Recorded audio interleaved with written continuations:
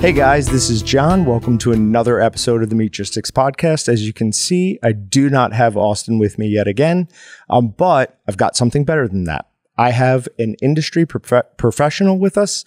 He has 30 years of experience in the food and beverage industry. He is Larry Goering. He's the president of Process Systems Company and works with protein processing services as well. Now, he's spoken at Walton's commercial open house events in the past, most recently in 2019. He's born in Kansas. He's a process engineer with, like I said, around 30 years of experience. He's worked with beef, poultry, pork, both in the raw and the ready-to-eat products. Currently, he helps smaller processing plants all over the country with design, project planning, conceptual layout. He's worked on everything from Fortune 500 companies to our target customer, the small to medium-sized mom and pop shop. So, Larry, thank you so much for joining us today. I know you're a busy guy. How are you doing? I am doing well. As I say, it's another beautiful day in paradise. Every day we wake up and start doing our job is a better day than it could be. Have been so blessed to be involved in this industry. So, yeah, I completely agree. So you've been in it pretty much your whole life. Did you start working farms right out of high school? Was involved. I grew up on a farm mechanic shop. So learned very early about mechanical things. In high school, FFA, then went more into the industrial industry, bounced from a number of different jobs. And in 1984, had the opportunity, started working for a company that sold the consumables like Walton's. And after 3 years with them, ended up with a company that built the equipment for the plants. And they hired me as a salesman, but found out that I had some mechanical and engineering background. And so they put me in as project manager, which in that industry is project engineering too. We were responsible for taking the leads from the salesman, developing the project, and they dealt in a lot of the bigger plants, where we would add, well, back then there were big projects, but from $2 to $100 million projects. Add coolers, new kill floors, new cut floors, new fab floors. So my introduction into the industry was at that level. And then that company decided to move to Cincinnati. I kind of got out, went with another company for 3 years, and then in 1998 started Process Systems. And that's when I really started working with not only the big plants because of my contacts there, but also worked with some of the smaller plants that I had known and used to call on when I was with that other company. Okay, so from a small plant perspective, because that is our target customer, what are the advantages of working with a consulting firm like Process Systems? You get a lot more custom design for your facility that's designed specifically for your needs. Whether it's you deal with large amounts of ground, or ready to eat product, or even dog food treats. Each one has a specific application and equipment and room and needs for that. And in the industry, it would be nice to build a facility that could encompass all of those things, but the cost per square foot to build a facility like that is so prohibitive. So I think that's the advantage you get. You don't have to live with a cookie cutter design and then make that work. We can design the plant so it's efficient, it's cost effective based on scale, and the flows are you're not crossing each other, which gets into the efficiency. But that way you can basically start at one end of the plant with with the animal, and at the other end of the plant, whether it goes to retail or in the box, goes out the door. Yeah, that was one of the things I remembered, because I did sit in on the last time we did an open house here and you were talking, was how important flow is to a plant. Can you talk a little bit about how the flows between a very large plant, which I know you've worked on, and a very small plant might be similar or dissimilar? I think the large part is that you not having to backtrack any of the product to go through any of the processes is important. Food safety has become a very large part of plant design as a result of we bring the animal in. Animals coming out of the farm are covered with feces, and it's a not a very clean environment. So as we go through the process from the slaughter or the harvest into where we take the hide off or we pull the hair off, that next step gets cleaner. And so as you go through the plant, it gets cleaner all the way through. And when you get to the RTE or RTC, ready to cook, that has to be especially clean, because there's nothing to overcome any pathogens or bugs with heat. So if they're going to eat it as it's coming off of the smokehouses or your table, then that's where we have to make sure that we're not sending out a bad box of product. Now, I know you've done both redesigns and build from absolute scratch. Which one? I know this is a little bit weird question, because I'm sure you've worked on projects that you liked better than others, but do you generally prefer the ability, kind of the creative freedom to start from scratch? Or do you like the challenge of, hey, this is what I have to work with. I have to make it work in here, and these are the changes we need to make? They both have their unique challenges. The starting from square, becomes a major challenge. And there's two aspects. If you're dealing with somebody that is familiar with the industry or has run a plant, then you can be a lot more specific about the identifying the scope and the specifics of the project. If the person hasn't, then it's very challenging, because they don't know what they don't know. And I really recommend that if they're going to build a facility in that particular situation, that they find someone very early to manage the plant. Someone to, that way, if I don't have someone that has that knowledge, then for me, it's a challenge to walk them through every minute detail so that they understand the decisions that are being made.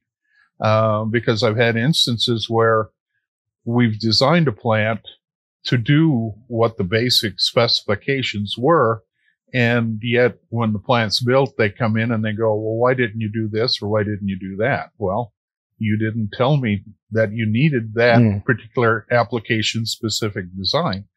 Whereas if you're dealing with somebody that already knows, then it's a lot easier. Now, going to the plant expansion, that pretty well covers that first one.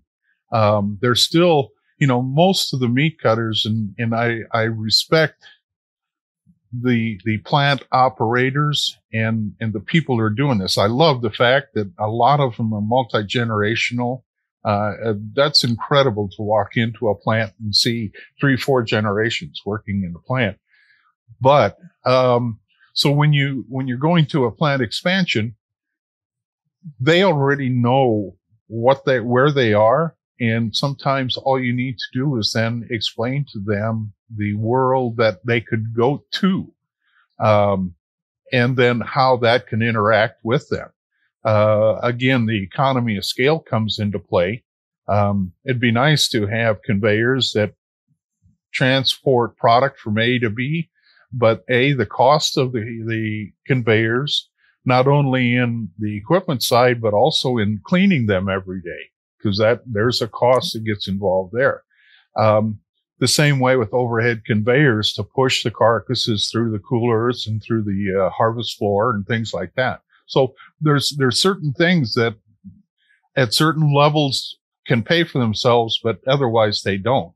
But taking those existing plant people through and having them expanding their world so they understand. They're great at, and they know how to cut meat. But when you design a plant, there's every nut and bolt you have to do. I like to get that detailed into the weeds so that when the time comes to build, there aren't any surprises. Now, and thank you. That was a very good explanation. We also love working with multi-generational plants. You build a better working relationship with the business that way. Have you had people who want to bring in general contractors of their own, somebody maybe who is family or somebody who they know? And can you talk about what, if any, struggles that can bring about? Yes. Hey, and I totally understand. I mean, you're Sure. from a small community. You want to help your neighbors in that community, and I can appreciate that. The problem is that all of those little rules that, and I'm going to bring up, I don't know if everyone remembers the Blue Book. Was the Bible of the old days when we had to have USDA approve the drawings.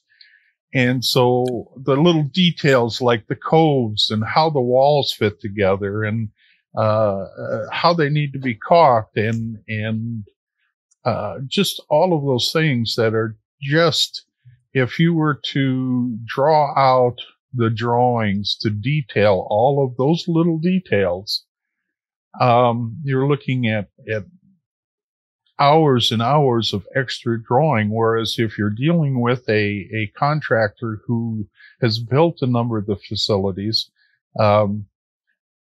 he already knows those things, so I don't have to detail them out for him. Like I was saying, the cove that fits into where the curb and the floor meet, there's supposed to be a radius cove there so that it creates a cleanable area. That's just one instance. There's thousands of those little things that how it all fits together.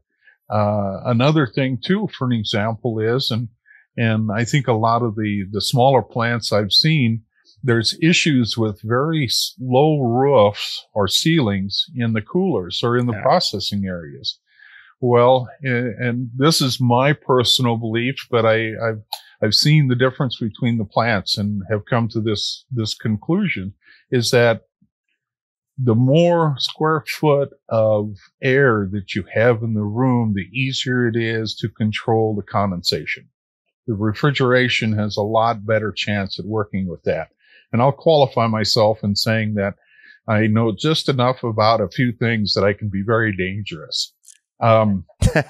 Refrigeration is, there's basic formulas, but I recommend a minimum of 16-foot ceilings. Well, I get contractors that come in and say, well, we can put in, if we have this, there's so many things. The animals are getting larger, so you're going from 11-foot standard rail height to 12-foot or even higher. So that means the top of beam is probably around 14 feet, just as a general. So if you don't have a 16 or an 18-foot high ceiling in that room, there's no room or space for the air from the refrigeration to distribute through the room and cool the whole room instead of just certain spots.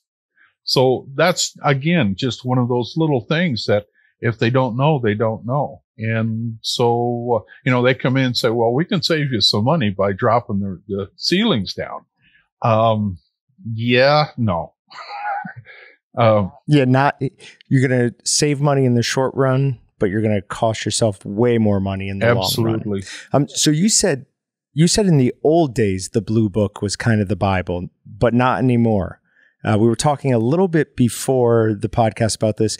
Can you just, because I do think there is a common misconception when I hear, or I think when a lot of people hear USDA plant, they assume that plant, meaning that the drawings, the facility has been approved by the USDA. They don't really do that anymore, huh?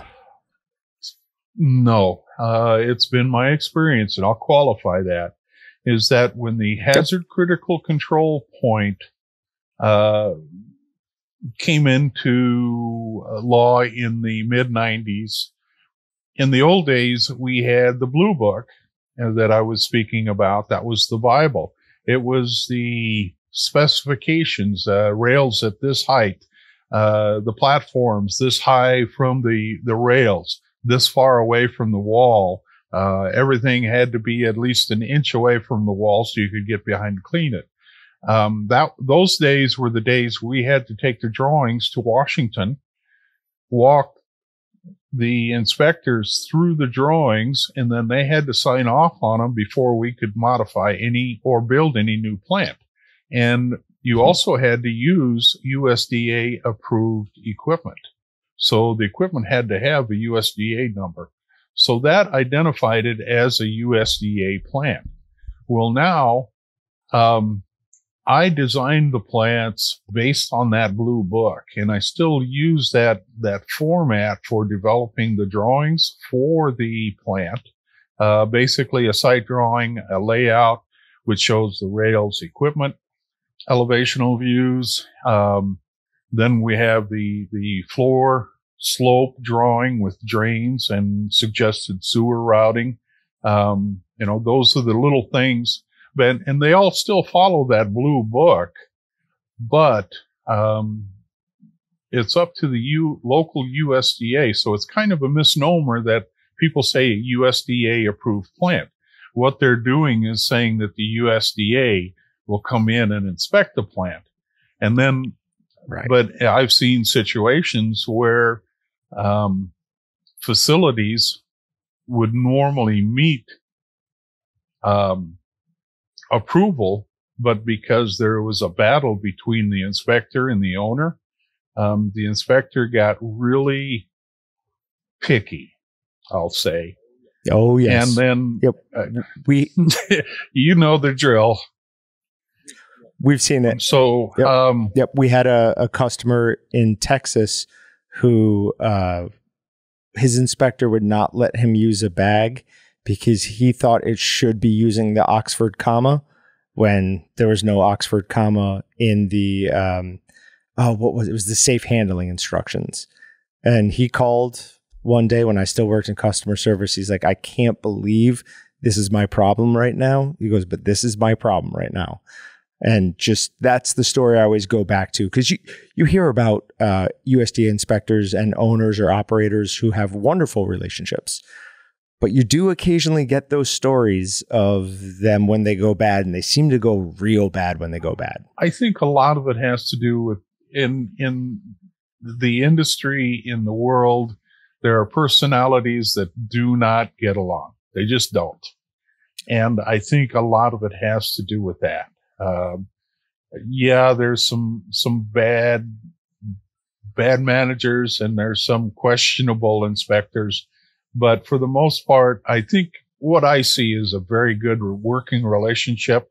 And that's one of the things, too, that I like to get the local inspector or the regional inspector looking at the prints as early as possible, so that they usually have zero input. But it's one of those situations that they feel like they're part of the process, and therefore it helps them to own it a little bit. That makes total sense to me. So you've done all sorts of, like we mentioned earlier, you've worked for Fortune 500 companies. You've built mom and pop shops. Can you say, like, what are the largest plants? How many head an hour or a day? What's the biggest plants that you've worked on? The largest plant that I've had the honor to work with is the Smithfield Foods pork plant in Tar Heel, North Carolina. That plant, I was involved in the original conception of that plant in the late 80s. I was there on site in June of 1992 and was there pretty much full time until 96 working on that plant. Oh, wow. That plant is unique in the sense that it has a dual harvest line. Each line at that time was designed to run at 1106 an hour, and that's an inspection rate. We always, one of the engineering things is nothing ever works 100% efficient. So you always add a 10% buffer onto it. So the actual lines were designed to run 1,200 head an hour. So those two lines, that's 2212 an hour is what that plant is capable of running at the 1106 inspection, which was brought back when COVID came in. That plant, and we started off with just a single shift. That plant went to double shift. We added on coolers and a blast chill, and that plant now has a capability of running 16 hours at that 2212. And there for a while, they were running 2,400 head an hour on the self-inspection or the self-speed. And so that's 32,000 pigs a day. That's a truckload basically every 2 minutes coming into that plant. And was involved in that plant from the unloading ramps where the animals come off the trucks till the product is boxed in combos or shrink wrapped or vacuum packaged all the way until it's loaded back up in the truck. So it's been about 6 years. About the only area of that plant that I didn't get involved in was the rendering. I've learned that that's not a good place to work in. That's my own personal thing, but yeah. So that's on the beef, on the pork. On the beef side, been involved with some of the IBP plants, but the one that I was most involved in was the Greater Omaha facility. I wasn't the principal engineer for it, but he was my mentor. His name was Dan Bolshaw. He's retired now. Dan had me working with him on that plant, and I believe they do $350 an hour now. So that's crazy. To kind of give you an idea, to run 1106 an hour, that's a hog every 3 seconds coming by on a chain.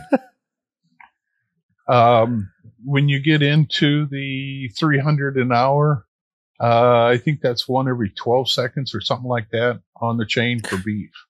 It's a crazy world. And so you have to break it down, to where each operator can do what he needs to do in the 3 seconds or the 12 seconds. So for that Smithfield plant, it was in North Carolina? And an actual town. How many acres was that on? It started out on 160, I believe.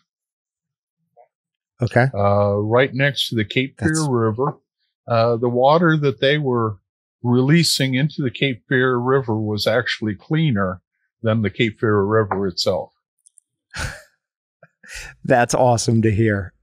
We just talked about a couple of weeks ago an issue with some wastewater from a plant in Oklahoma, maybe?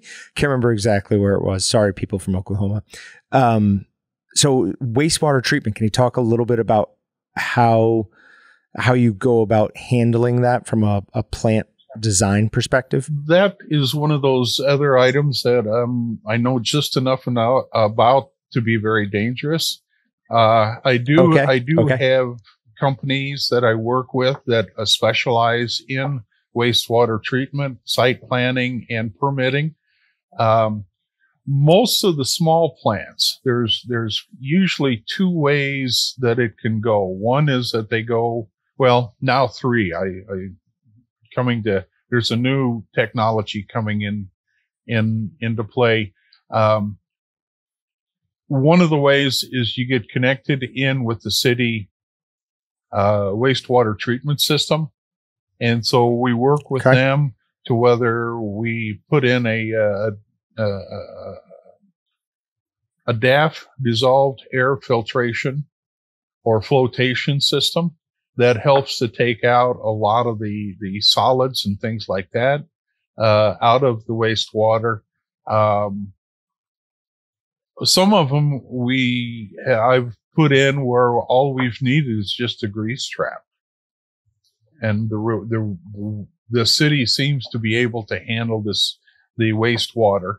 But some of the things too, and when I'm figuring, I figure 500 gallons per head of beef as a standard for rating for a plant. Now, that can be a wide range because efficiencies and how the plant is operated.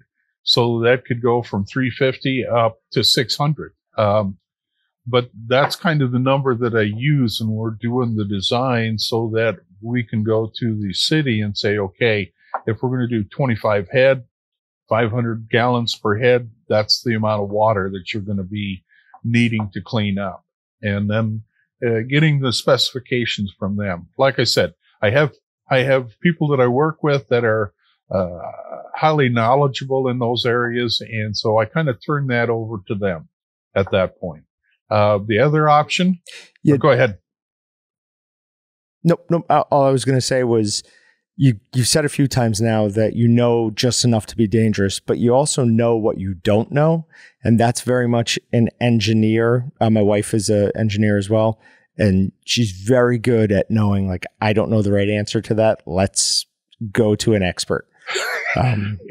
Because someone like me who's going to go, yeah, no, I read a book about it once before. I can do this, no problem.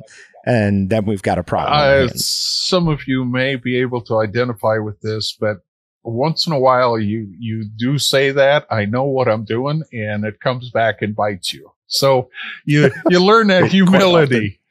The second way is, and this is when you're too far away from the city, is where we need to get into lagoons.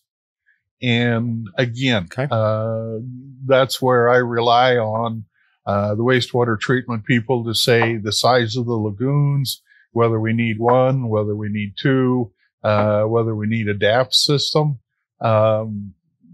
So that's the second way. The third one that's coming into play now is recycling of the inedibles, or, and the word's escaping me right now, is that they have they basically burn the inedibles. And I'm sorry, I can't think of the word. I was just talking with a gentleman that installed one of those in Wyoming this morning. So it burns it at like such a hot rate that there's nothing left but ash? Oh. So, and they are becoming more viable. It used to be that you just inedibles was something you send to a rendering plant, and that's the way it was. In the same way, with blood, with the viscera, the paunch, things like that. And in small plants, it's usually not an issue.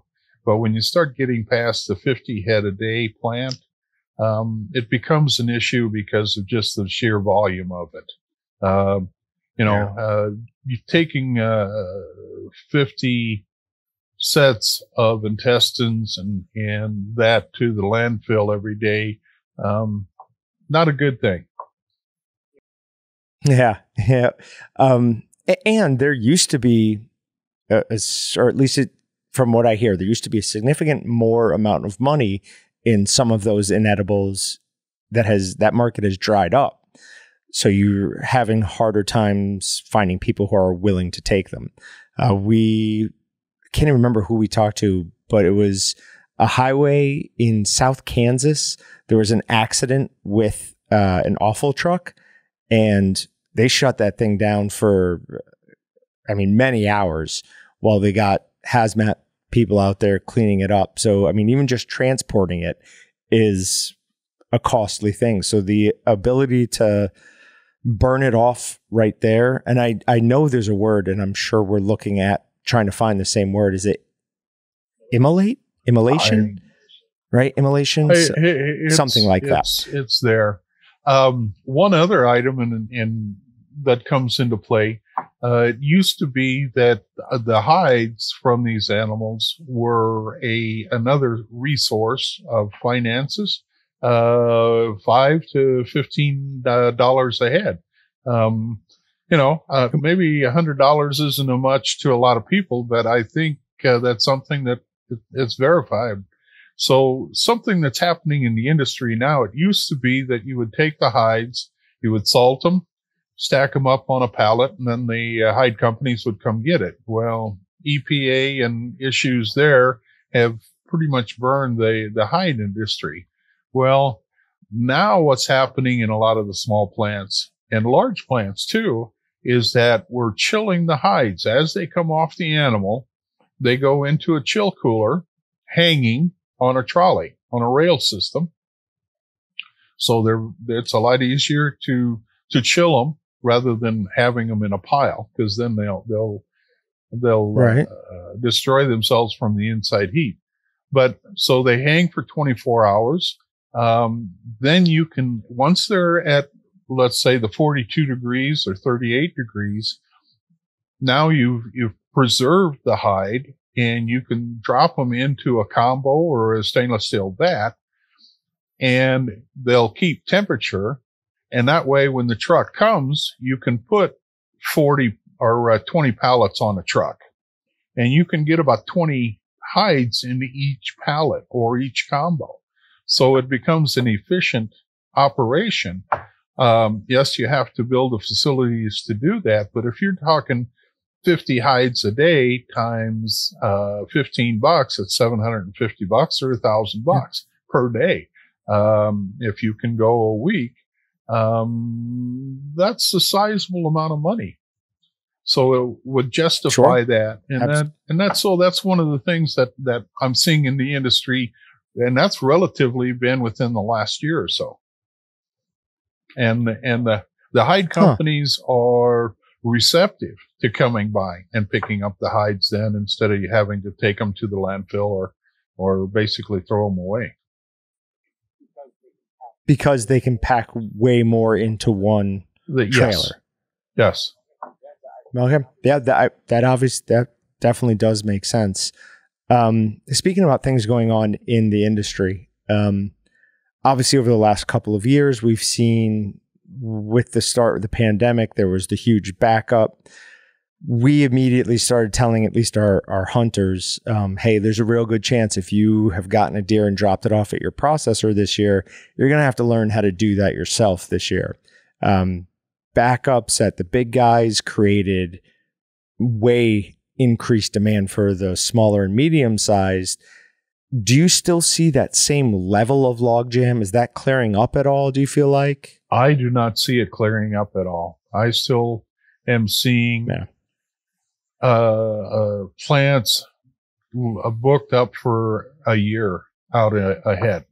Now, several things that come into play there is that the guys that are booking up these small facilities are doing it a year in advance. They don't even have the cattle yet, but they're still taking those slots just to make sure they have somewhere to go. Right. Yes, there's a tremendous amount of of new plants being built. And I think somewhere I read a report that 3,200 head a day are now being processed through small and medium-sized plants in the U.S., that's a fair piece. That's 1 or 2% of our national capacity. But there's so many plants that are in the works right now that I see. And I was just, again, talking with the gentleman this morning about it. I don't see that changing for the next 5 years. 5 years. Wow. That is a significant amount of time. And I'm sure people who listen to the podcast get sick of me saying this, but when the initial boom for our customers, the small, medium-sized processor began, we said, if they can keep 10 to 20% of this business, it's going to be great for everybody. And it seems like they've kept on to the upper end of that 20-something percent of it. But to have that load for 5 years, I don't know if you talked or if you know of her, but we talked to Rebecca Thistlethwaite last week from Oregon State University. Yes. One of the things she said, she's very smart, very, very smart. There were times she had me chasing my mind around. I'm like, wait a minute. Should I even be talking to her? She's a little too out of my league. Anyways, one of the things we talked about quickly, at least, was burnout. Earlier in this conversation, we were talking about how much we like seeing multi-generational plants. One of the fears is these guys have been working nonstop for 2 years. Walton's has had a decent boom there during that time. So, we joke a lot. We're just kind of white knuckling it and trying to get through. But, I still go home at 5:30 or 6. Some of these guys are at their plants till 7:30 at night after night.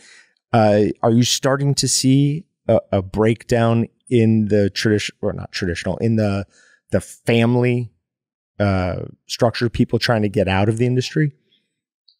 I think the work ethic of the families has always been something that is what I respect. They're up and going at 6 o'clock in the morning, and they're used to those 12, 15-hour days, and that's just the way that they were raised. And that used to be the way it was in the big plants. Had a friend of mine that was a director of engineering. A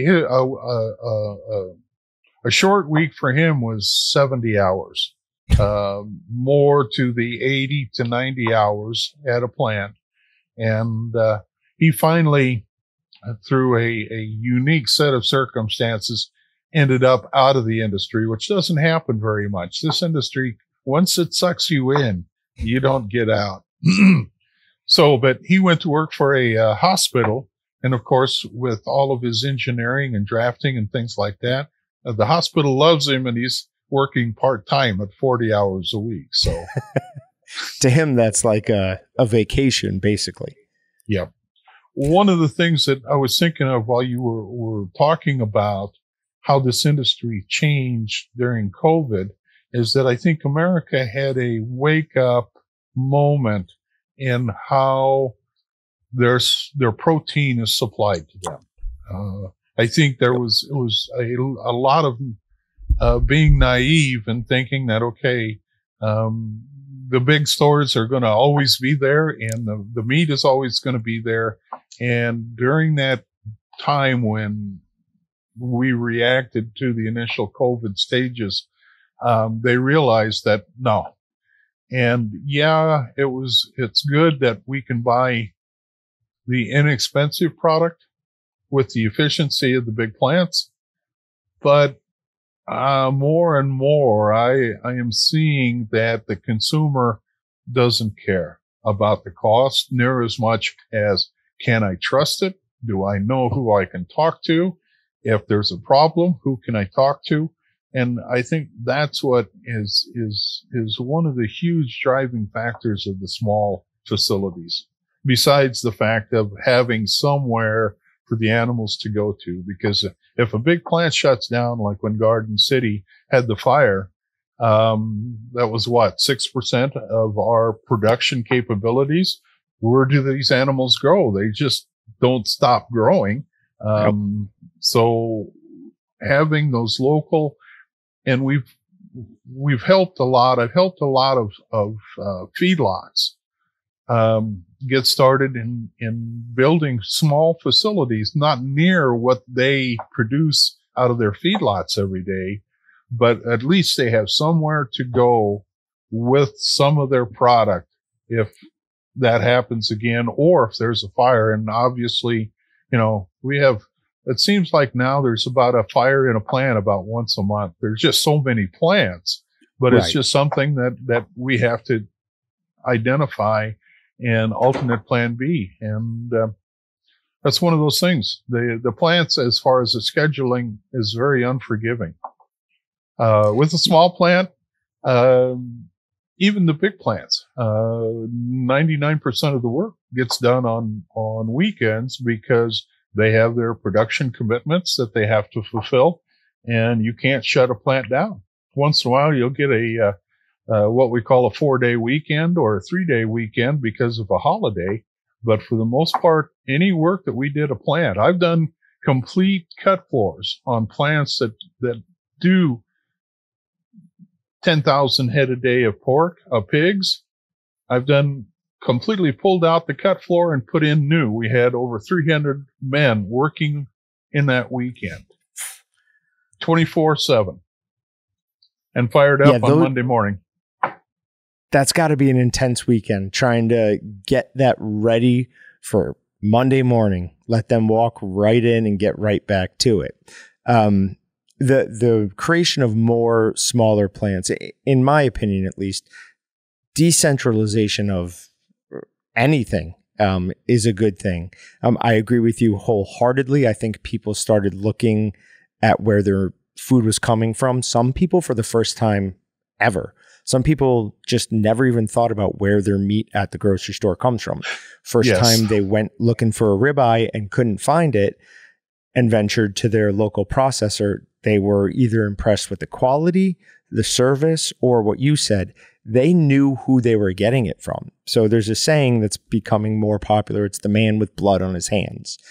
And that's the person who's actually cutting the meat, who's actually selling the meat to you. So you can ask him specific questions about it. People are looking, people are looking very much for that. And I think that's an advantage that the smaller plants have over the larger plants. Because if you buy a ham, bacon, anything from Smithfield, you're never going to, 99% of people will never get a chance to talk to somebody who had anything to do with the raising, slaughtering, or processing of that animal. Or where the animal came from, too. I mean, the awareness for animal welfare. The industry has changed a lot in the last 30 years. Yep.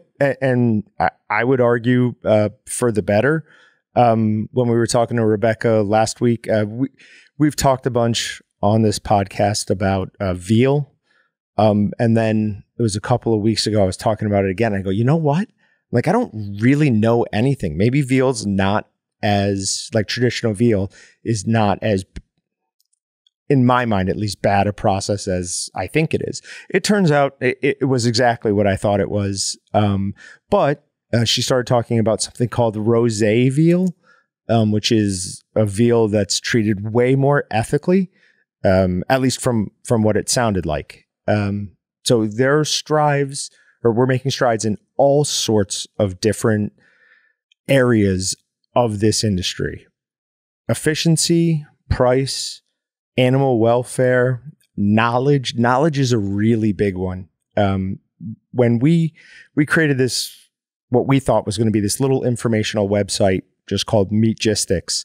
And we did it so we would have a place to kind of post the how-tos on some of the videos. We wanted to, like, write out the recipes. So we did it there, and it turned into this amazing community of people who just want to know more about meat processing, want to share their knowledge about meat processing. And it's right now, the best way to advertise something is to train your customers or to educate your customers. That's what people are really looking for. Absolutely. And I find that in the expansion or the building of new facilities. I've brought that up with several contractors that as you're meeting with these customers, and I'm trying to kind of reduce my involvement and pass the torch, so to speak. I'm old enough that I should have retired, but I love what I do, and so I'm emotionally involved in the resurgence of the small plant. I like you. I think it's a wonderful thing for without getting political, living local, knowing where your food comes from, and again, you've got 2-3 generations. That is so awesome. You don't see that. You see that in farming. You see that in the meat industry, but you don't see that in a lot of other places anymore. So that's something that I think is Americana to the core. Couldn't agree with you more. Is there anything else you want to talk about? Anything you don't think we covered?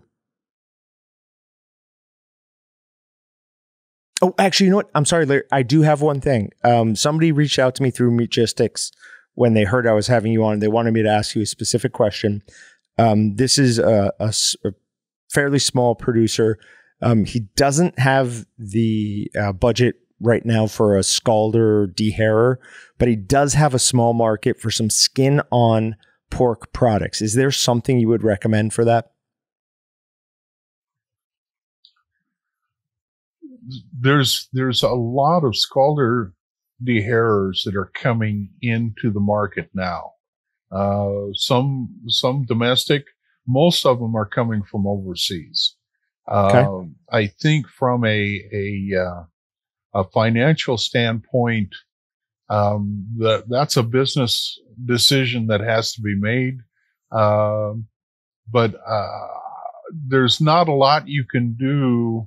I mean, back in the old day, they scalded and then they used a scraper to scrape the hair off. It's a very labor intensive deal, but that is one option. So I think that's his two options is to figure out the financing on how to get one.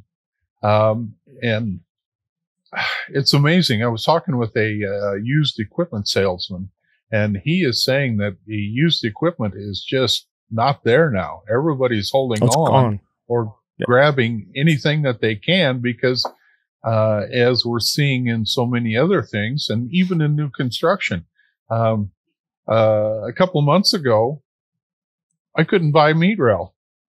I mean, meat rail, the most basic thing in the plant, it's steel. It's just, I couldn't get it. I couldn't, no matter what I was willing to pay, I couldn't get it. There was none available. So we're in a completely different world. And I think in closing, I would say this is that understand one of the biggest misconceptions is how fast we can either renovate or design and build new plants. And because a lot of people say, okay, well, let's just build it. Okay. And I want to have it up in 6 months. Well, it normally takes 2 to 3 months just to identify the scope of the project. Then I would say another 4 to 6 months to draw it all out and get everything detailed to get ready to build. And then you have to order the equipment. And the equipment right now, I've got a piece of equipment that's 4 months out as a norm. Oh, yeah. And I'm sure you guys are seeing it too, is that, and some of it is like, for example, some of the chain coming from Europe is a year out. So I would say if they're looking at either an addition or a building new facility, you're probably looking at least a year from the time you start to where you would be operating at the fastest. And I don't mean to kill anyone's dreams, but let me finish this with a little story. I worked at that plant in Tar Heel, and the powers would come to me or to the director of engineering of that facility, and they say, "Okay, we want to build a ham smoking plant, and we want to do X amount of numbers. How much is that going to cost me? How big a plant does that take?" Well, it's not like you can wave a magic wand and have all of that information right at your fingertips. It takes a lot of thought and little details so that you don't miss something. Cause like you pointed out, what you don't know, you don't know. And I've seen careers get busted or people get fired because they missed a delivery because something came up that they didn't think of. So as an engineer, I don't really like to say anything unless I've done my due diligence. So it's one of those things that you want to make sure that you can develop the business plan and the financial models and see if it works. But once you start getting into the design of the plant, the more details you have up front, the better product you're going to have in the end. Yeah, and that makes sense. And it's nice to see, like, I can never get my wife to just guess on something. Oh, no. Like, how long did she's like, I have no idea. I'm like, just guess, just take a guess. She's like, no, I can't do that. So that is, it's nice to know it's not just my wife, it's the whole engineering side that's like that. There's a certain, Temple Grandin. This is one of the things I really like. I worked with her. She's a very special lady. But she's focused her attention now on autism, and she has an interesting concept that we are either autistic or autistic. Either we're a flower child and we love doing art and all of that, all the way to the autism, pocket protector engineers, those. Okay. And after she came out and I read her book, it really helped me to understand that in that spectrum, the engineers were slightly towards that pocket protector, and our world is as much as we try to make it is black and white. There's some gray, but we're not comfortable until we get it to that black and white. You're not comfortable with gray. Yep, very, very much so. And that is one of the more interesting, I mean, they're all interesting stories in the meat processing, like the history of it.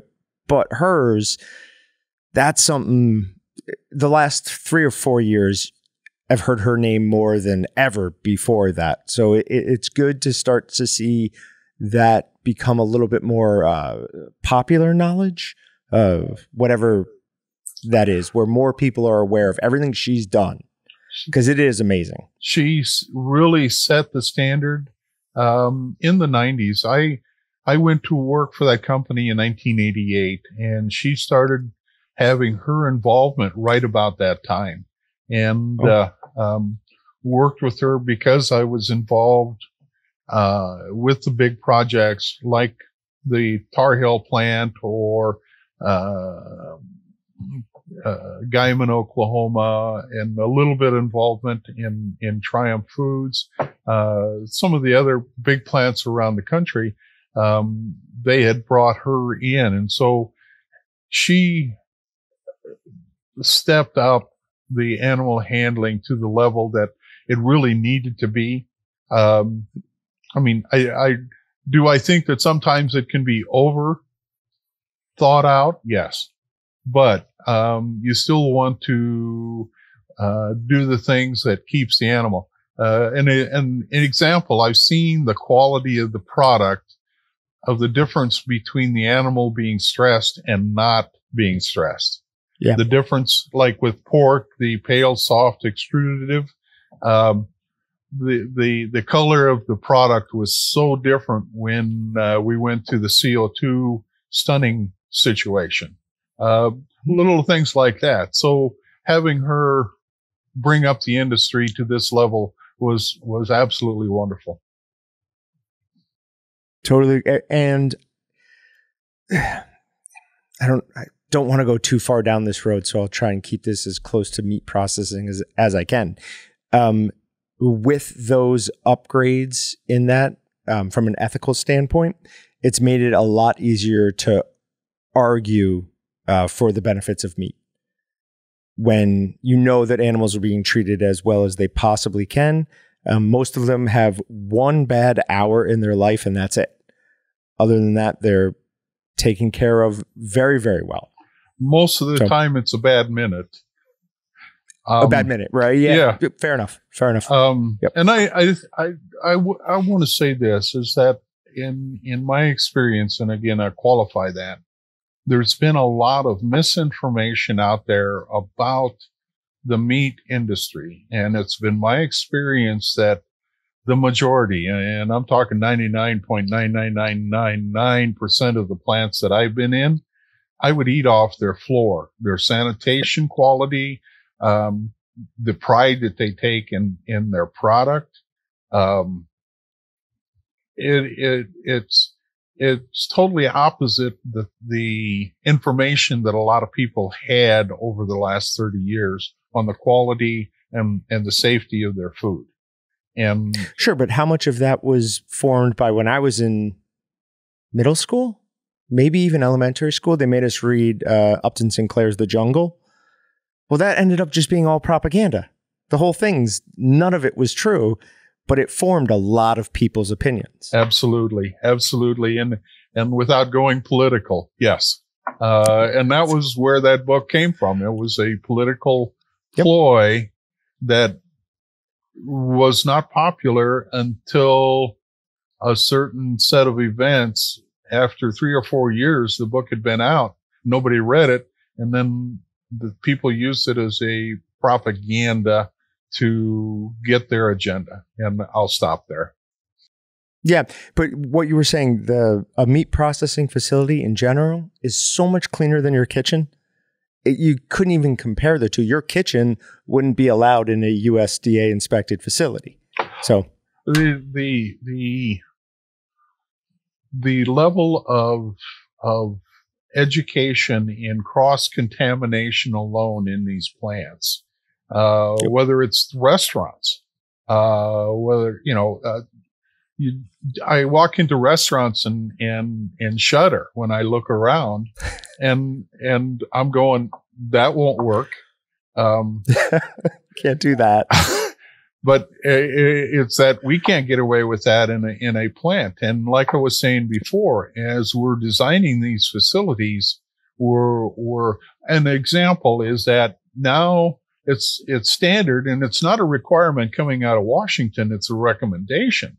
But we have different welfare areas for the harvest employees than we do for the processing employees, or for the ready-to-eat or RTE or RTC employees. So that way we minimize that possibility of cross-contamination from the dirty side of the plant to the clean side of the plant. Mm. And the equipment, I mean, we've, even when I was with the manufacturer of the equipment, we were changing design continually to minimize what we call the bacterial growth fields, where we bolt something together that is not normally taken apart to be able to clean. And for an example is that it used to be we used square tubing beams to support the meat rail structural steel. Well, inside the tubing is a uncleanable area. Now, we can seal it, although to get it galvanized, and I do highly recommend, if you're going to put in any steel, you need to have it galvanized, except for the meat rail. But you have to have it open on the end so that they can sink, so they can get galvanized all the way through. Well, instead of using the square tube, now we use the wide flange beams for columns because they're cleanable. They don't have that uncleanable area in them. So that's just one of those little details that the industry continually evolves. You know, whether we use door spray systems to minimize the transfer of bad bugs from one area of the plant to the other, but like I said, the welfare, and it just keeps getting more expensive and requires more rooms. Same way with all of the doors that you have to have. That was a big thing. I got yelled at a lot because I had a lot of doors in my plants. Well, you can't have raw and cooked product in the same area at the same time. And as you get into the RTC and RTE type foods, there's now certain regulations that you have to have. And so you don't really even want to use the same packaging equipment for raw or RTE or RTC. So that's almost a separate area of the plant now. Well, that means more square footage. So, and I think the public is learning that. And I think the industry is beginning, and the small plants is beginning to understand that this isn't an inexpensive thing that we're doing. I'm seeing some numbers coming in on cost per square foot for budget purposes that I would have never thought we would be at, but we're there. Well, you've got specialization, and if you want to calculate inflation in that too, then the cost of everything is going up, specifically steel. We've had manufacturers, it's insane. It is absolutely insane. It can cost you 3 times as much right now to build as it did 5 years ago. I am seeing bids good for 24 hours now. And then they're gone? Then you have to go back and get them rebid. You either accept them within that 24-hour period, or... And they're gone. And that price is gone because that's how fast the things are changing now. That's insane. That's a little scary, to be honest.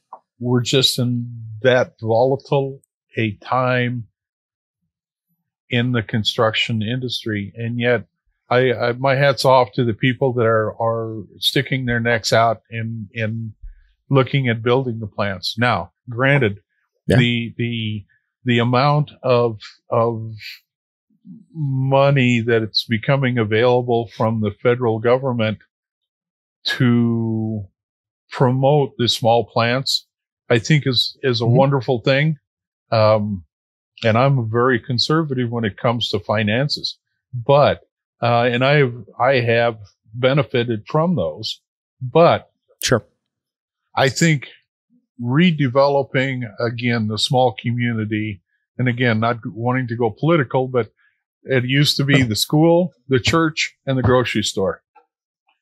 Yep. And the grocery store included the local locker plant because in my small community where I grew up, our church butchered twice a year. So everybody brought an animal. We butchered. We would then take it to the local locker plant. They would wrap it up or package it, and then we would go pick it up, or they would store it for us. So, I see us heading back there, and I think that's a good thing. I agree. I absolutely agree. Any last words? That sounded ominous. Is there anything else you'd like to say, is how I should have phrased that? I think that there's a good opportunity for this industry and the small plants for, like I said, the 5 years and maybe even longer with that. That word ominous, but I think as the world continues to evolve and society is what it is, I think people are beginning to understand the values of the small communities in the local businesses, and anything we can do to promote that and help that, I think is a good thing. Excellent. Obviously, we fully agree because that's our customer, but it is also helping keep all of us fed. Incredibly important work. All right, guys, thanks for listening. If people want to get in touch with you, if we have a customer who's looking to build a plant, wants to talk to you, what's the best way? I believe that in your catalog, you still have a little half-page ad that has my phone number and email address. That has been in there so long that Don Walton and I put that in just as a filler one day, and it's been an honor to work with Waltons these number of years. Quick little story, if I can close this off. Go ahead. Don, sure. Yeah. Don Walton and I got to know each other when he was a purchasing agent at one of the local meat plants in Wichita. And I had known Don from listening him to the railroad, so it was an honor to meet him. And we hit it off. And so I can remember when he came to me with the idea of the beginning with Waltons. And so it's been a wonderful, wonderful relationship with Walton. So anything I can do to help you guys or your customers, just let me know and I'll do what I can. We really appreciate that. And that goes back to the multi-generational family. You build better relationships this way. Absolutely. It matters. It really does. Hey. All right. Thanks for taking the time with us today. It's been a pleasure. Thank you, sir. Bye. Thank you. Thanks for checking out the Meatgistics podcast. To shop everything but the meat, head on over to waltonsinc.com. And to get your meat processing questions answered by experts and enthusiasts alike, head on over to our online community at meatgistics.com. Waltons, everything but the meat.